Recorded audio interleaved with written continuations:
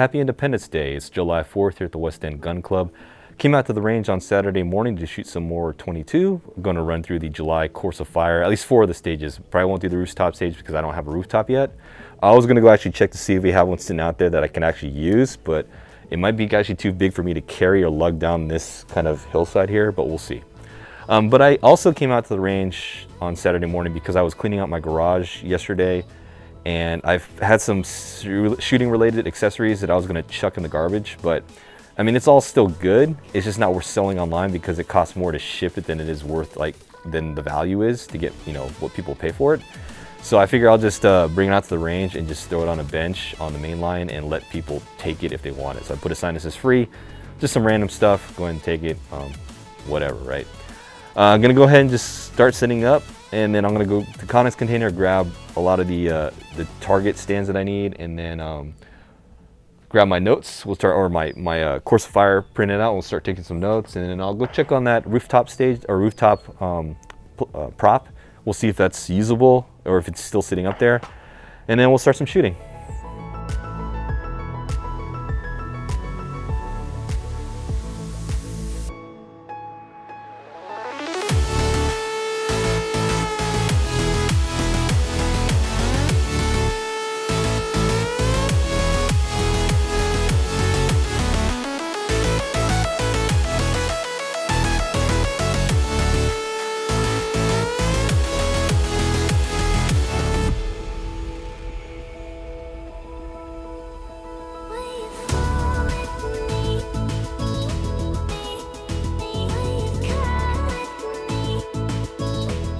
Spent nearly an hour and a half getting everything set up as far as all the stages and all the targets or whatever. As I mentioned in private vlogs, I spend a lot of time in pre-prep so I can get all the stages laid out correctly, and then I'm going to go out there. I spray paint the ground. It usually holds up good enough for about 3 weeks on the dirt, so I know where to place the targets. So it's quick and easy when I match day or match morning. I just go out there and just start throwing targets out where they're supposed to be at. But so far, I think I verified that all the targets are visible from the points firing positions. So we'll run through those stages. Except the rooftop. I went up there to look at the rooftop, and it's really big and it's kind of rickety, and there's no way I can get it down here by myself. So I'm going to shoot the rooftop stage, at least from the prone positions, because that's the lowest position for that stage. So I want to make sure that I can see the targets from the lowest position. But that's why I set that up. First stage we're going to run through is called Speed Counts and Fireworks in 22 matches. This is the bonus time stage, so the time does matter in terms of tiebreakers. It's going to be 120-second part time, 10 rounds. We got 2 targets, a 1-inch at 50 and a 2-inch at 100. You're going to get 10 points per hit, and then 1/10 of a point per second remaining. So if you have 10 seconds remaining, you get 1 full point of bonus points. So it's possible to get more than 100 points on this stage. We got 2 firing points. You're going to move from 2 positions. It's 10 feet apart, so I marked them with orange markers and I tape measured it. We're looking at on starts. Sorry, there's a lot of bugs out here. West End Gun Club in the summertime, bugs come out full force. So standing, rifle in hand, mag in, action open. On start signal, shooter will assume a prone supported position from position 1, which is the left one, and then the second position is the right one.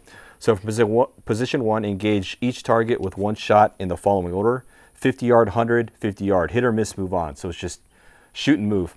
So 50, 150, then move to position 2. You're going to do 100, 50, 150, 1 shot. It doesn't matter if you hit or miss, move on. And then come back to position 1, and you're going to do 50, 150. So basically, near, far, near, 3 shots. Far, near, 4 shots. Then back here, near, far, near, 3 shots total. And that should be pretty straightforward. It's all prone supported, so nothing else, nothing important there. I'm going to go ahead and leave my timer on this position so I don't have to carry it with me. Since I'm going to finish on this position, that'll let me have the get my last shot correctly if I was going to time myself.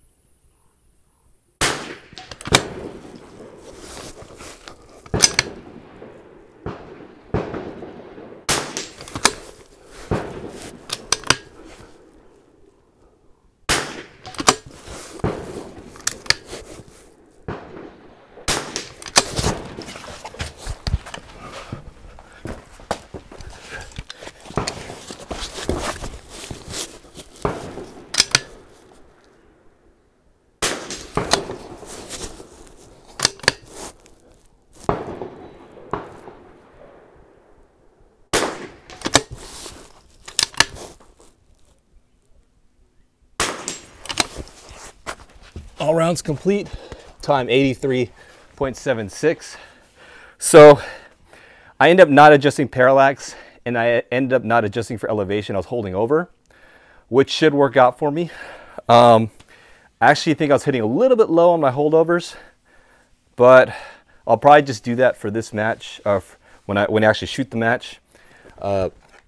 It saves you a lot of time of adjusting your knobs, but some will argue that you should probably adjust your parallax because it could be bad in terms of parallax being so off that you might actually miss. But I think it's doable. A 1 inch at 50, you can probably just cut the difference and maybe set your parallax a little bit under 100, and you should be able to run that.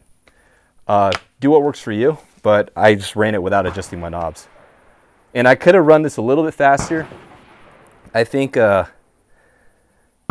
probably my transitions, plus I wasted a couple of seconds trying to set this timer down, but 83.76, I'll write that down. 10 hits, no misses. The next stage of fire we're going to run through is called One Chance to Get It Right for the Big Fireworks Show. 120-second part time, 10 rounds total. We have 5 targets, but only 2 distances. We have 4 at a 50. It's a 1, 1.5, 2, and 2.5. And we have a 3 inch at 100. You're going to start standing, rifle in hand, mag in action open. On start signal, shooter will assume a prone supported position and engage the 50-yard targets from large to small. Hit to move on. Once you hit all 4 targets, you'll engage the 100-yard target without dialing any elevation or windage. Shooter may adjust parallax. Shooter will then resume engaging the 50-yard targets from small to large. So reverse order. First large to small, 100, then small to large. Hit to move on. Assuming you make all your hits, you can then engage a 100-yard target with your 10th round. You must engage a 100-yard target without dialing. So it's all hit to advance. No elevation or windage change allowed. So once you get everything set, you're allowed to touch parallax. That's it. Pretty straightforward. Let's go and run through it.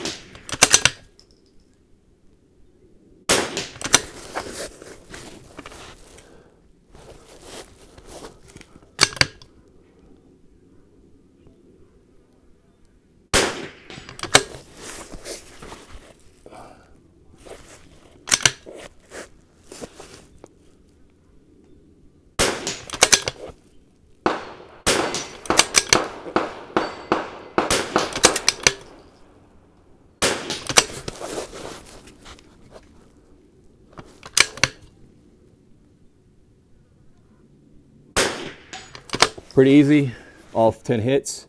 For those wondering, my parallax knob is actually in the top because it's a collis, so for anyone freaks out saying I adjust my elevation, it's just my parallax wheel. Pretty easy to do. Just got to remember to engage small to large, 100, large to small at 100. Sorry, you got to remember to engage large to small 50, then go to 100, and then small to large at 50, and then go back to 100. So once you get all that, you should be good to go. Hopefully you can hold over if you got a reticle that's capable of holding over. If not, you'll definitely need one for NRL22. All right. It says I only needed 57.9 seconds for this. Okay. Pretty easy stage. The next stage we're running through is called Take a Stand for America's Birthday, 120-second part time, 10 rounds. Got 2 targets, 2 distances. We got a 2.5 at 38, 5 inch at 78 yards. Sling only allowed. You're going to start standing, rifle in hand, mag in action open.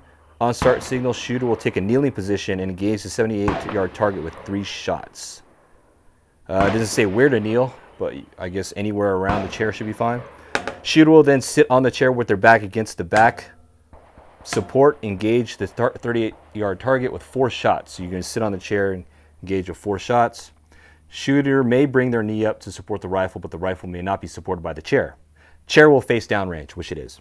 Shooter will then move to a standing position and engage the far target with 3 shots. So 3 at 78, 4 from the chair at 38, and 3 again at 78, but standing. So kneeling, sitting, standing. Pretty straightforward. All right, rifle in hand, mag in action open. Start the clock. I'm gonna get into a kneeling position. If I don't shoot the pull here.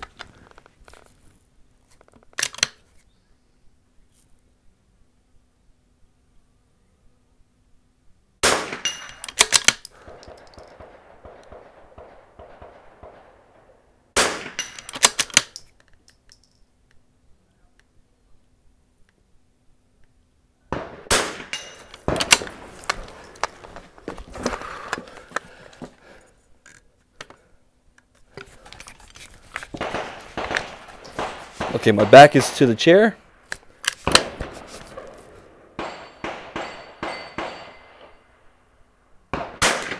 Miss.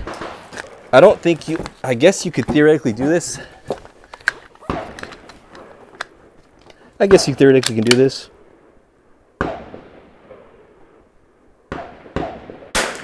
Miss again. It's because am I holding low or? Finally. So I got 3 misses, short range. Now I'm gonna shoot standing, which isn't a big deal.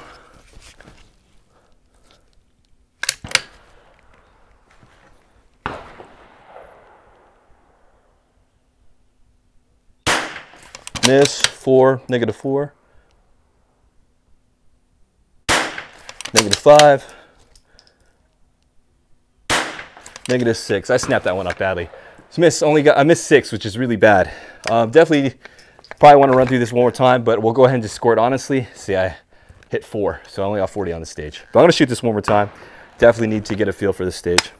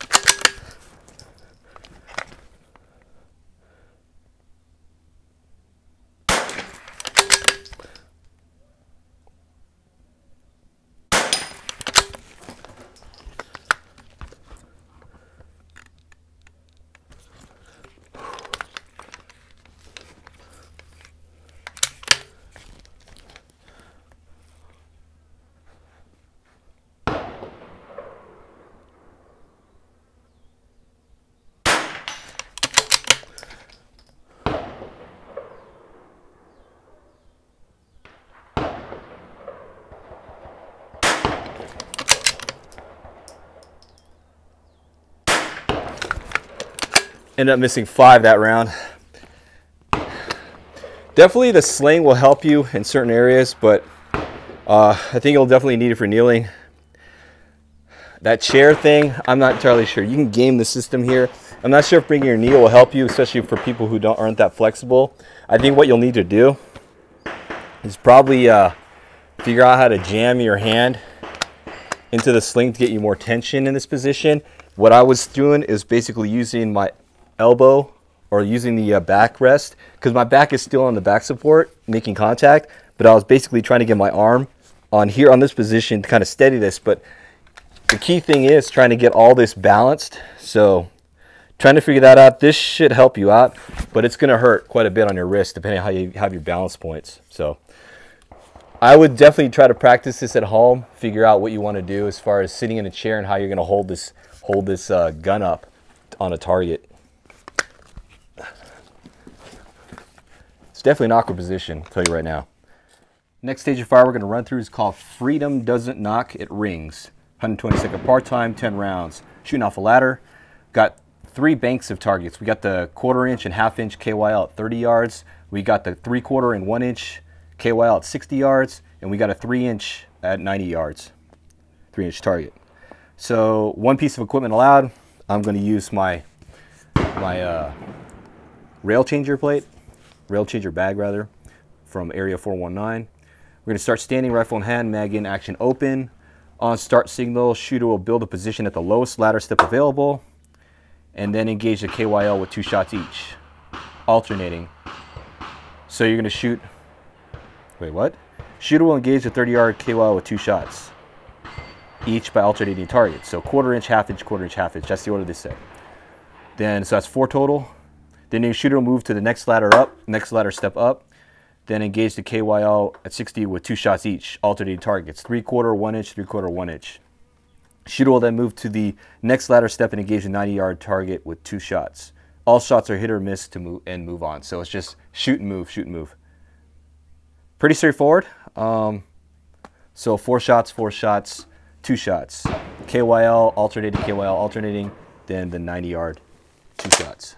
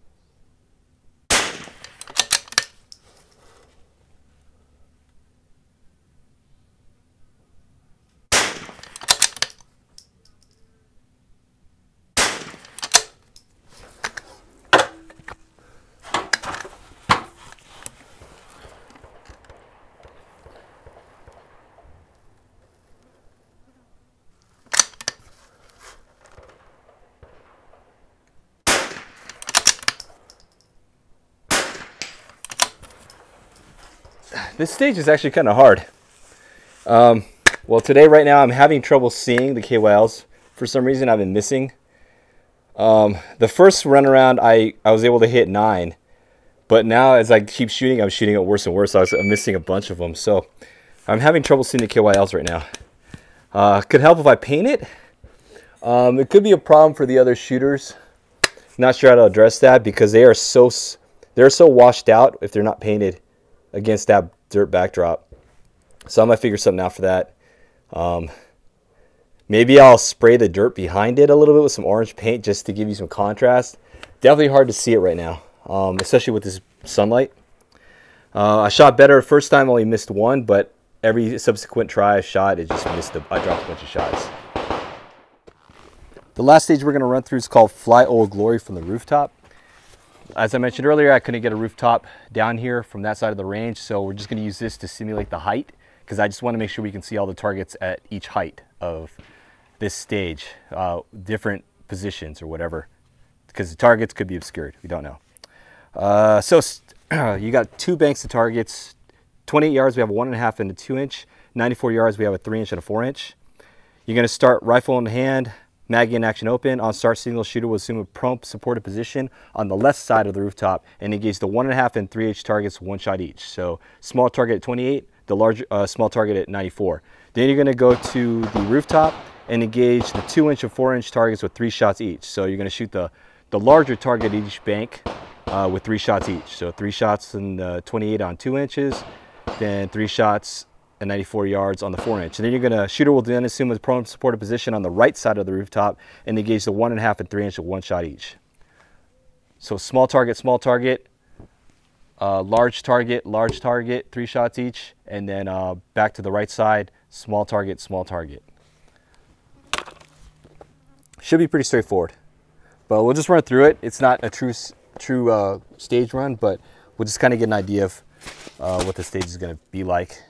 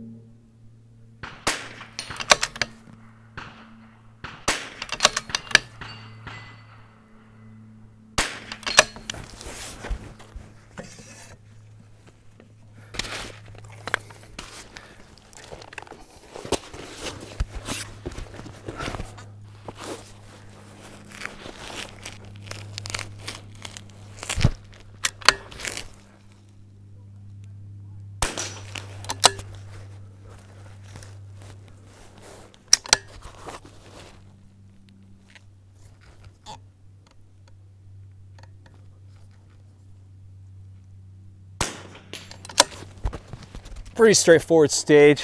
We'll see how difficult the rooftop's going to be for people. It should be actually more stable than this, to be honest.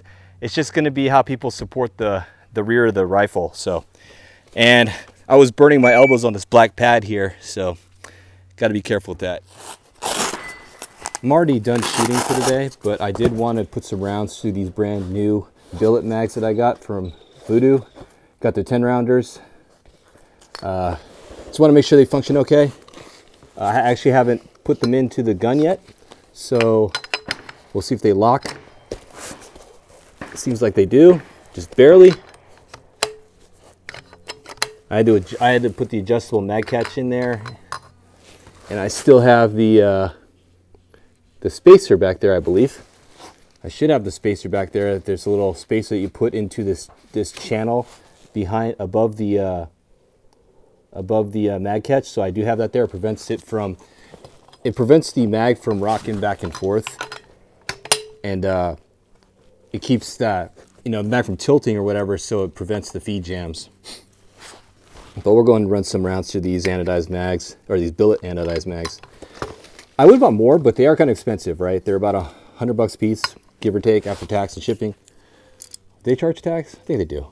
But compared to, so you can get like 1 mag versus 3 polymer mags. So take your pick. Do you want the polymer? You got more polymer mags, or do you want the Gucci looking billet mags?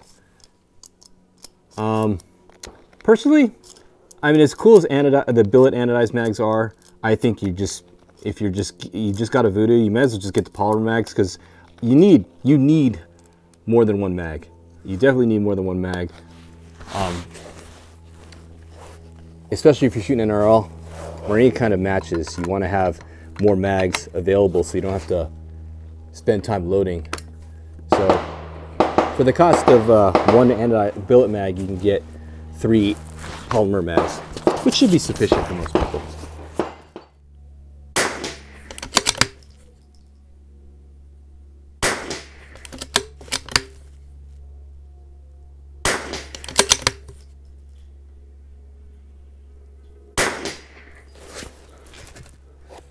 Gonna try to put some, yeah, the mag does not rock at all, so there should be no feeding issues here when it's pressed against a barricade, but yeah, it's got no issues.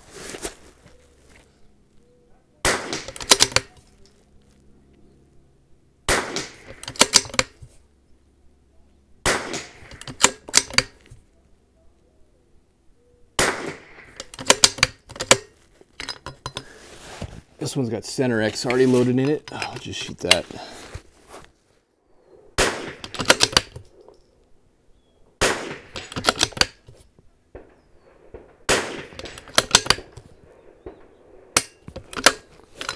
Cool. Anyway, those are the Billet anodized mags. They're about $94 per a 10 rounder, I think. 80, I can't remember. But basically, for one of these, you can get 3 polymer mags. Should you get the Billet mags? I don't know. If you want them, go for it. I got a couple because I just wanted them. It's nice though. I like the weight and feel of them. But other than that, I know if I wanted quantity, I would go with polymer mags. I mean, the quality on the polymer mags are great. I don't know if anyone's ruined one yet or broken one severely, but I don't know if it's justifiable to get the Billet mags, to be honest, for the price. I mean, don't get me wrong, they're nice mags the way they're finished and stuff, but I would just go polymer. Especially if you've got a Vudoo and you need to get more mags, like you're starting to get some mags, go polymer first, and then once you decide that you want to get more after like your first 4 or 5 polymer mags, then you can go ahead and get some Billet mags just for fun. Or if you want the, because they do have a 15 rounder, I think, 12 and a 15, so if you want the higher capacity mags, then you'll definitely want to get some Billet mags. But if you're just looking at 10 rounders, maybe just stick with polymer, save some money. That's my opinion. Definitely getting warm out right now. Forgot to pack some water in the truck, so I need to get something to drink on the way out of the range. There's a convenience store on the off ramp, or freeway on ramp rather. So I'll get something to drink for the drive home. But yeah, today's shooting is okay. I think I dropped 7 points total, 1 on the ladder stage and like 6 on the chair stage. So definitely need to work on that chair stage position. I highly recommend people just at home, if they're gonna shoot the NRL22 this month, in July, the course of fire, just sit on a chair and see if you can, how you're gonna position yourself to balance that rifle correctly. It's gonna be rough. That's kind of it as far as shooting. Not much else to say. Last month's was a good match. If you didn't see that range vlog, we had 14 shooters overall. We had a 15 cap. I know one person dropped out, but then one of the staff members accounted for that other person. So we had 14. We had an empty slot. I have 15. When I open up the match registrations for this month, we'll have 15 cap, but then not counting the staff. So there's going to be 3 staff. So there should be 15 non-staff shooters. I count myself as staff even though I pay for my fees. I pay my fees anyway, just to put it towards NRL22, the organization or whatever in the club. But we should have 15 shooters if you want to come out. Definitely register for that. We should have, I mean, there should be ample spots for the people that want to show up, hopefully. We can get up to about 20 shooters, but definitely want to keep it at 15. Last month, I mean, we had it perfect. I mean, 3 squads, everyone ran smoothly. Everyone tried to maintain their distance as best we could. Everyone wore their masks. It was a good, well-run match as far as safety in all aspects was concerned. Some of the people, non-shooting specific, some people have asked about my Jeep, why I don't drive it to the range that much. Well, I usually just take the Tacoma to the range for match day because I have to courier gear or props from the Conus container and all that stuff, so it's easier just to have my flatbed, you know, just to have a flatbed pickup. But also today, I didn't drive today because I actually lifted my Jeep. If you weren't paying attention to my vlog, or rather my blog, ocapg.net, my website, I did lift my Jeep recently. I went to a 2.5 metal cloak. There's an article I wrote, what, you know, just kind of the nuances with the lift install because I did it myself. Got it all aligned. It's running pretty nice. But I extended the brake lines because if you keep the stock brake lines and you have a lift, it's a chance that you could stretch those brake lines out when you're at full flex. So they're extended, but I don't have, the front ones need to be kind of sort of secured so they don't get in the way of anything during a turn. I bought an extended brake line mount type deal that will allow it to flex if the tire turns or the wheel turns. It'll kind of flex so it doesn't, rather than zip tying it to the shock and you, with the possibility of kind of stressing that brake line, I went with that other option. So I'm going to install that probably soon. I didn't want to drive it to the range while I had those brake lines sort of loose. I drove it on the road. Driving it on the road is fine, but on like off-road, I was weary of those brake lines sort of just getting caught in something. So didn't want to drive to the range yet. So I'm probably going to fix that today, actually. Probably install those brake line mounts so that I can secure those front brake lines. And I'm going to get new wheels for it, tires. I wasn't going to do that. I was going to ride the stock 32s for a while, but I got a quote from a local tire shop, and then the owner emailed me and said, hey, did you get the quote? If you did, we'll knock off 100, you know, I just want to let you know we'll knock off 150 if you get it before the 3rd or by the 3rd. So I said, you know what, let me just do that, right? So I went ahead and I walked in and just said, hey man, I'll take advantage of that $150 deal or whatever. So it came out to a good price.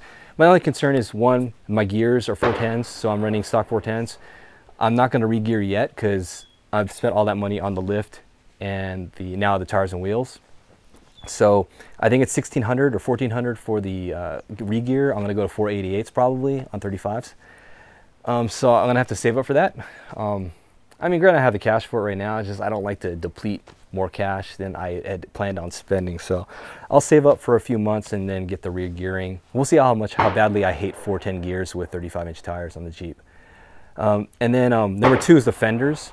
Like, I put 3 inches of bump stop as Metal Cloak advised. I haven't tested to see if my tires will hit right now at full flex. So I need to test that now, to be honest. And then when I put the 35s with the stock fenders, I'm probably gonna have to put more bump stops on there.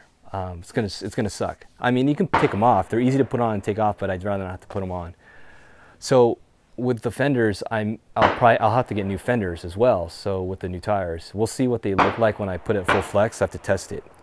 And then the third thing is going to be the rock slider. I have to trim my rock sliders. So with 35s, the stock rock sliders on the Rubicon extends out to the wheel well on the rear, and it could rub, right? My axles are centered. They did the alignment with the adjustable track bars and the control arm, so everything's good.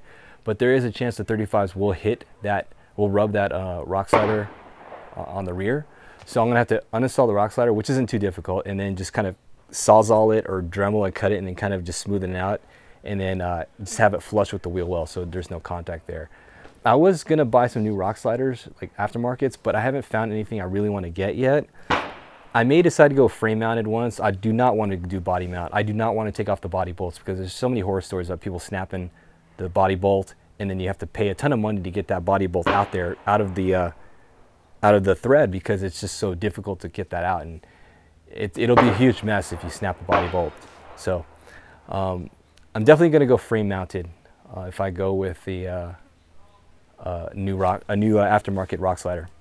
Anyway, that's kind of it for the babbling. I need to throw this stuff in the truck and then go get something to drink because I am definitely getting thirsty right now. So appreciate you guys watching. Hopefully you're going to have a great Independence Day. This won't be published until probably tomorrow or the next day after. So by the time you see this, July 4th is over. So hopefully you're seeing this in good health and nothing happened during July 4th and you had a safe July 4th.